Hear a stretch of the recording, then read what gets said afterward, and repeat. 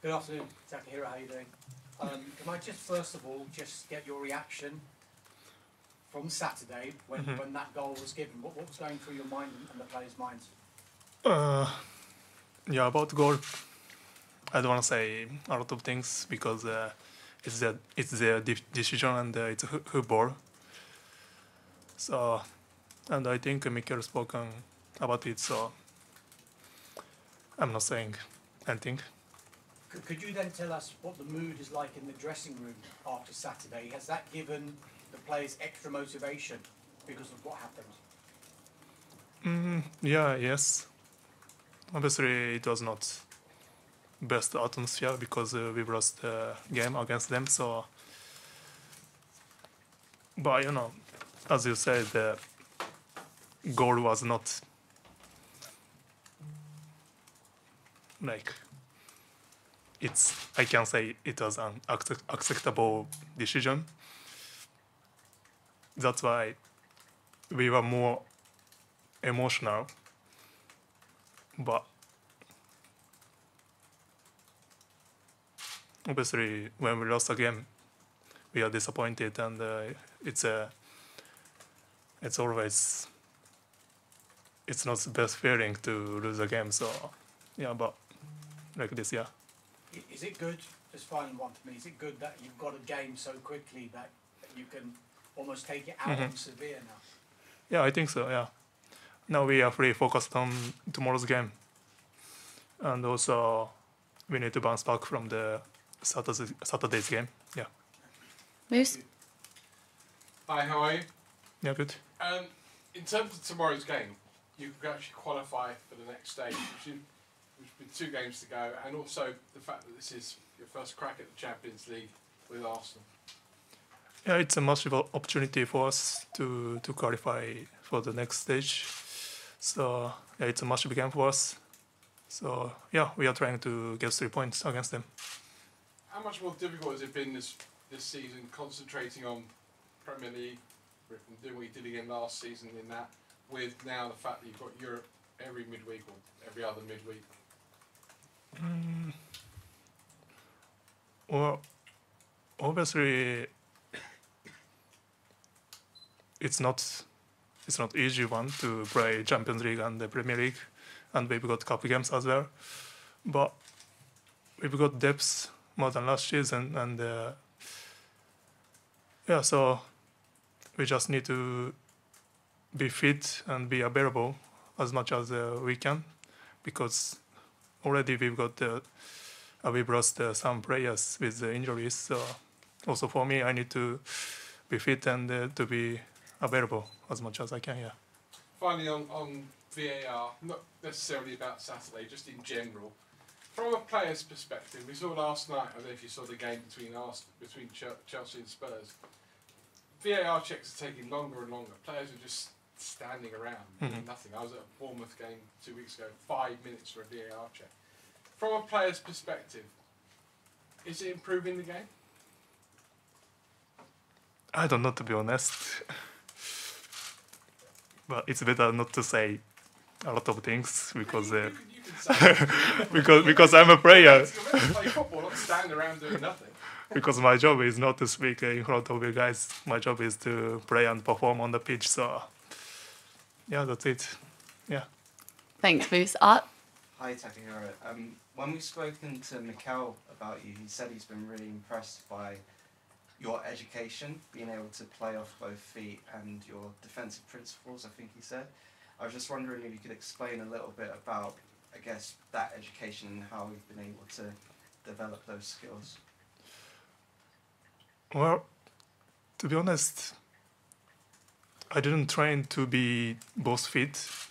Just when I was a kid, when I have the ball on my right foot, I play with my right foot, and if it's on the left foot, I play with the left foot. So I didn't try a lot to be both feet.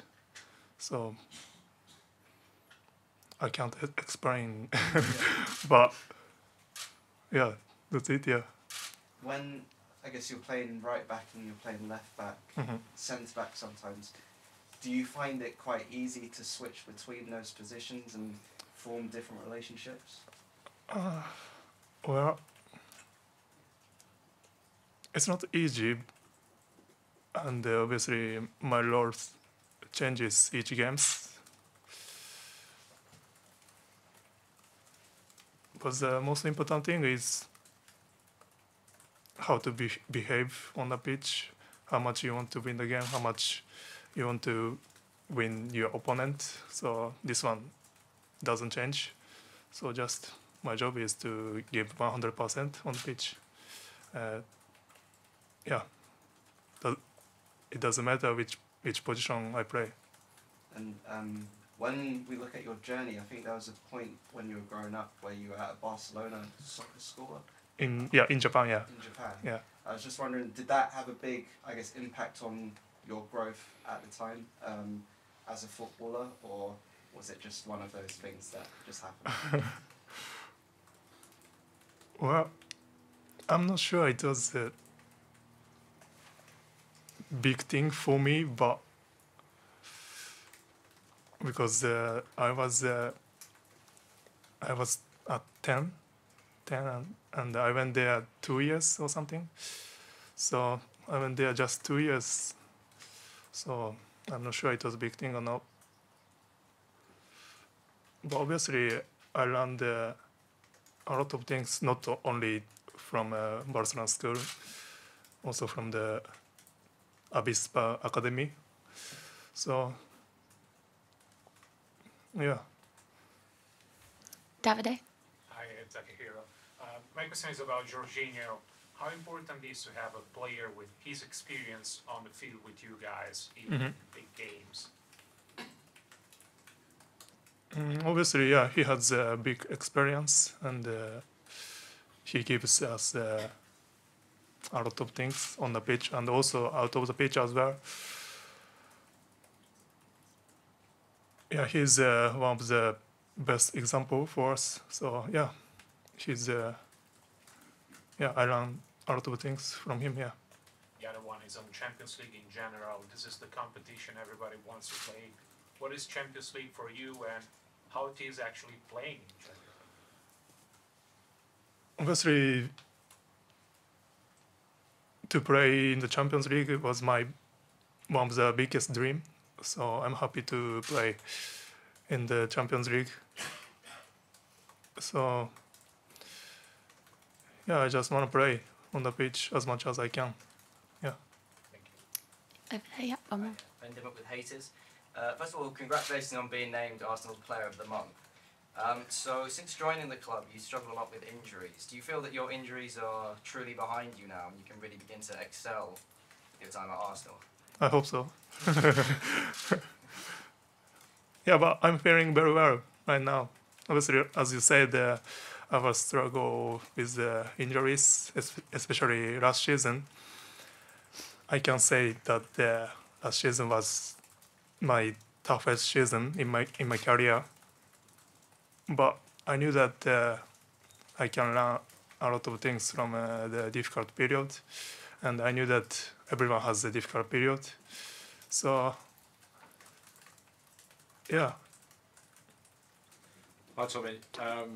You said that it's difficult to switch between the positions and it's a challenge. I'm curious, when you joined Arsenal, did Arteta tell you that he was going to expect you to play in lots of different roles? No.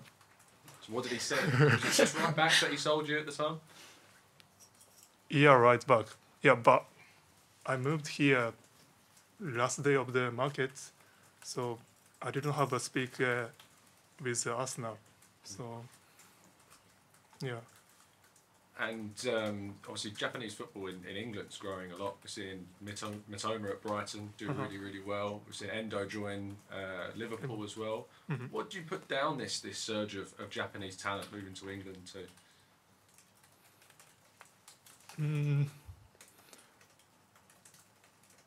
Yeah, Premier League is the best league in the world, I think, and most of every Japanese player wants to play in the Premier League.